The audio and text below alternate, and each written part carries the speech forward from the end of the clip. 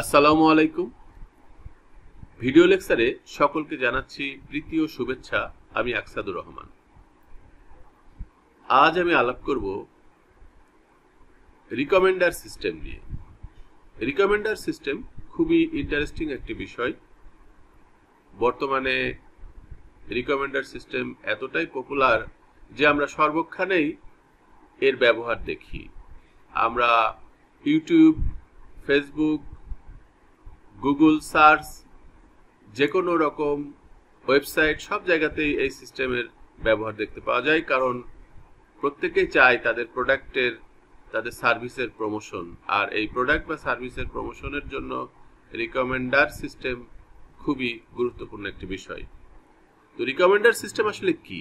রিকমেন্ডার system aim to predict user interest and recommend product items that quite likely are interesting for them. They are among the most powerful machine learning systems that online retailers implement in order to drive sales. পরিষ্কার বোঝা গেল যে এই সিস্টেমের মাধ্যমে রিটেইলাররা কি করতে পারে, তাদের সেলসকে ড্রাইভ করতে পারে। আর এই সিস্টেমের মাধ্যমে ইউজারের ইন্টারেস্টকে কিন্তু বোঝা যায় এবং সেই ইন্টারেস্ট অনুসারে তাকে প্রোডাক্ট সাজেস্ট করতে পারে। তাহলে রিকমেন্ডার সিস্টেমের মেইন উদ্দেশ্য হচ্ছে যে আমার যে বিজনেস, সেই বিজনেসের যে আইটেম থাকে, সেই আইটেমগুলোকে প্রমোট করার জন্য ইউজারের কাছে ইউজারের ইন্টারেস্টটাকে ফিল্টার করে এনে তাকে একটা বিশেষ ধরনের আইটেম, তার যেটাতে ইন্টারেস্ট আছে সেটাকে সাজেস্ট করা। তো রিকমেন্ডার সিস্টেম আসলে দুই ধরনের হয়ে থাকে। একটা হলো কন্টেন্ট বেসড ফিল্টারিং, আর একটা হচ্ছে কোলাবোরেটিভ বেসড ফিল্টারিং। আচ্ছা, content based filtering makes recommendation based on user preference for product features. অর্থাৎ আমার যে আইটেমগুলো আছে সেই আইটেমগুলোর ফিচারের উপরে নির্ভর করে তার কোনটাতে ইন্টারেস্ট আছে সেটাকে আইডেন্টিফাই করা হয়।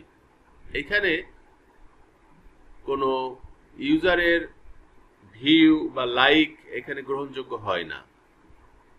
আমার প্রোডাক্ট ফিচারের মধ্যে কোন ফিচারটা তার বেশি লাইক করে, সে পছন্দ করে, সেটার উপরে ডিপেন্ড করে রিকমেন্ড করা হয়। আমরা একটা উদাহরণে এখানে দেখতে পাচ্ছি।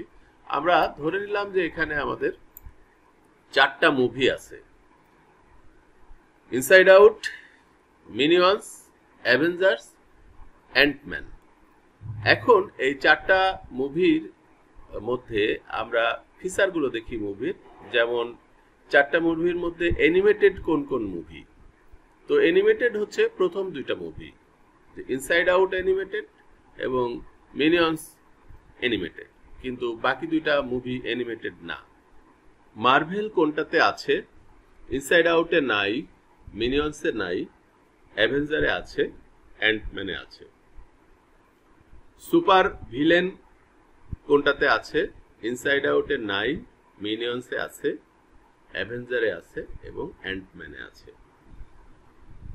বেকডেল টেস্ট পাস করেছে কে কে?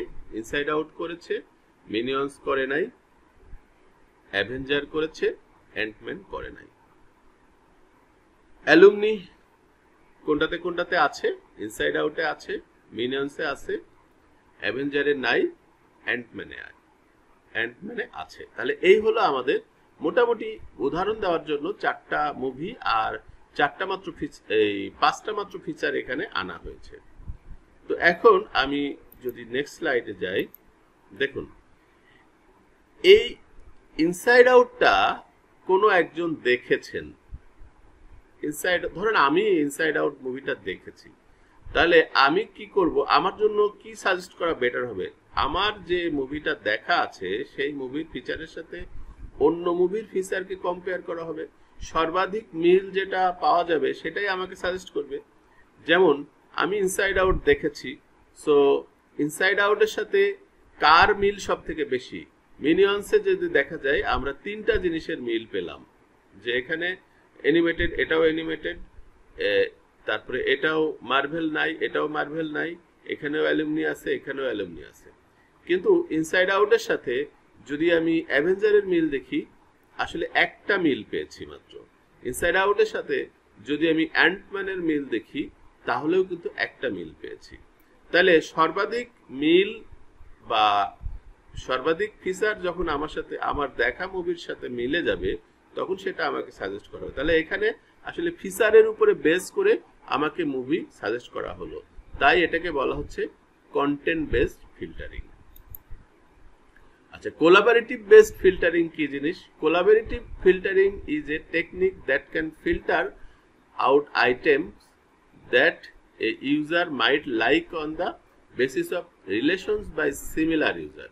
It works by searching a large group of people and finding a smaller set of users with taste similar a particular users. অর্থাৎ এখানে মুভির ফিচারের কথা চিন্তা করা হয় না, এখানে ইউজারের টেস্ট, ইউজারের লাইক, ইউজারের ভিউ এইসবের উপরে বেস করে রিকমেন্ডেশন দেওয়া হয়। তাহলে এই ধরনের রিকমেন্ডেশন সিস্টেমকে বলা হচ্ছে কোলাবোরেটিভ বেসড ফিল্টারিং। আচ্ছা, উদাহরণ দেওয়া যাক। যেমন এখানেও ওই আগের 4টি মুভি নেওয়া হয়েছে। দেখা যাচ্ছে যে জ্যাসন নামে একজন আছেন, উনি প্রথম মুভিটা লাইক করেছেন, মিনিয়ন্সও লাইক করেছেন, 4টা মুভি সে লাইক করেছেন। অ্যান্ডি নামে আরেকটা ইউজার আছে, সে আসলে ইনসাইড আউটকে এবং অ্যাভেঞ্জারকে লাইক করে নাই, বরং মিনিয়ন্স এবং অ্যান্টম্যানকে লাইক করেছেন। সারা কি করেছেন? সারা আসলে ইনসাইড আউটকে লাইক করেছেন, তবে মিনিয়ন্স এবং অ্যান্টম্যানকে সে লাইক করে নাই।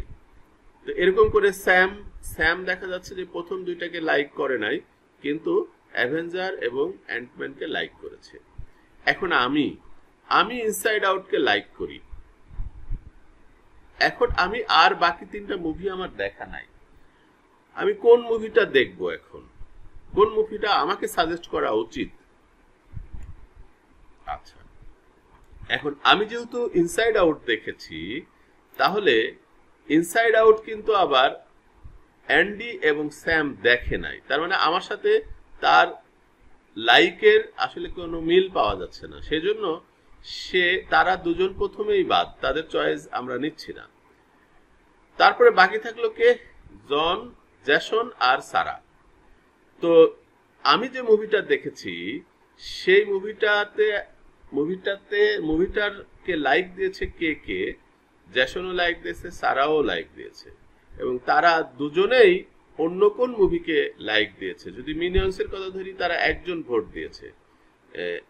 তারপরে অ্যাভেঞ্জারের কথা ধরি, তাহলে তারা 2জনই ভোট দিয়েছে, কিন্তু অ্যান্টম্যানে তারা একজন।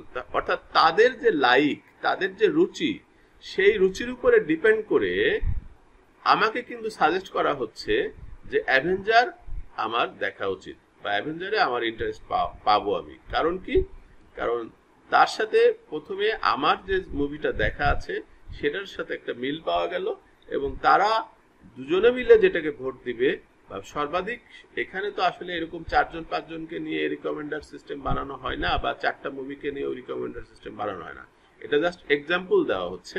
আশা করি আপনারা বিষয়টি বুঝতে পেরেছেন। তো এইভাবে যখন রিকমেন্ডেশন দেওয়া হয় তখন সেটাকে কোলাবোরেটিভ ফিল্টারিং বলা হয়। আচ্ছা, কোলাবোরেটিভ ফিল্টারিং এ একটা প্রবলেম হয়, সেই প্রবলেমটাকে বলা হয় cold star problem. Cold star প্রবলেমটা যদি শর্টে বলি, তাহলে in short, A cold star for any new marketplace simply means a lack of familiarity or knowledge of buyers or sellers। অর্থাৎ আমরা যদি বিজনেস নতুন শুরু করি, সেই ক্ষেত্রে তো আর আমাদের এত বায়ারের ফিডব্যাক পাওয়া যাবে না, লাইক পাওয়া যাবে না, ভিউ পাওয়া যাবে না। সেই মুহূর্তে আসলে এই কোলাবোরেটিভ সিস্টেমটা কাজ করবে না, কারণ সবকিছু জিরো থাকবে। তো সেইটাকেই বলা হচ্ছে cold star problem. Cold star প্রবলেমের সমাধান কিভাবে করতে হয়? এটা হাইব্রিড মডেলে যেতে হয়।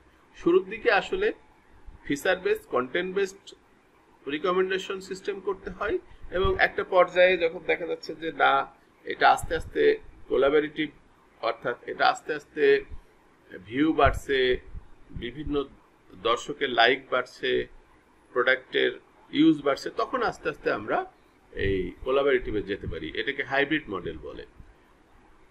যাই হোক, রিকমেন্ডার সিস্টেম সম্পর্কে আলাপ এখানেই শেষ করছি। আশা করি আপনারা বিষয়টি বুঝতে পেরেছেন।